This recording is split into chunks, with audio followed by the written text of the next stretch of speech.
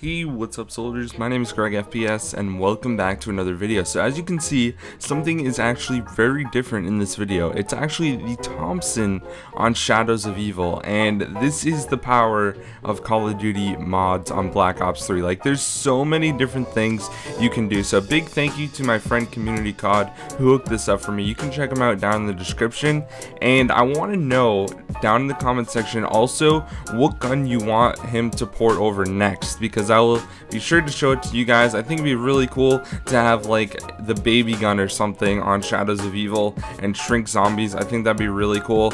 Now this took him a while to do just because he wasn't really sure exactly how to do it, so it still is really cool. Like, it has the same sound effects, the same, like, you know, reload animation, all that stuff as well, which is really cool. And this probably took him a few hours to do, so I'm sure it's not easy, but it does look really cool.